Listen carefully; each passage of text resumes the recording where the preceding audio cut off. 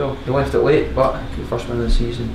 Yeah, absolutely. We're delighted with the win. We knew how difficult the game was going to be today, particularly with Queen's Park coming off the back of a 5-2 defeat last week against Albion Rovers. So I knew that Gus would have them as well organised as they normally are. And one thing Queen's Park always give you is great endeavour and great commitment. And I thought their players done really well today. But we dug in. I mean, I'm delighted with the clean sheet. I think we restricted Queen's Park to only a couple of shots on target, which is great. Neil Parry didn't have a great deal to do, and absolutely delighted with the goal as well. You know, young Adam, he comes off, and that's the kind of impact that you want from your substitutes. And Adam's he's been chomping at the bit to get on the park for the last few weeks, and we've been trying to get him as much game time as we can. And I'm really pleased that he's the one that's went and won the game for us.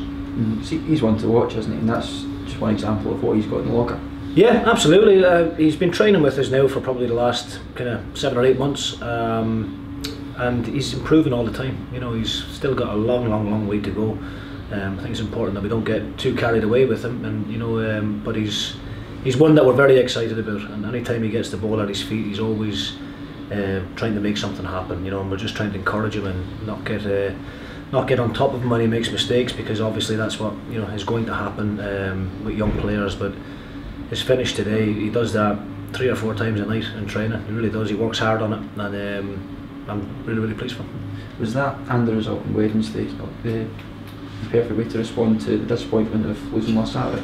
Yeah, East Fife game on last weekend was really disappointing, because I felt it was a game similar to today's, to be honest with you, where there wasn't a great deal in the game.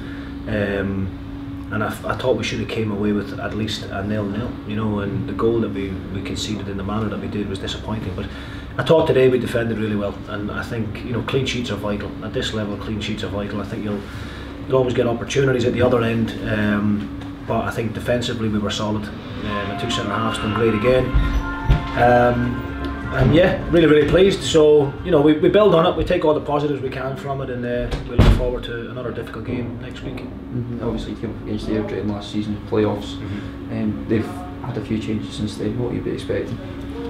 Listen, this league, there's not a great deal between the teams. I think you can see that with the way the results go on a weekly basis. So we prepare every week for a difficult game. Doesn't matter who we're playing, whether it's home or away. We prepare the same every week, and we'll be, you know, expecting another difficult game against the Airdrie. Doesn't matter who's left the club or who's come into the club.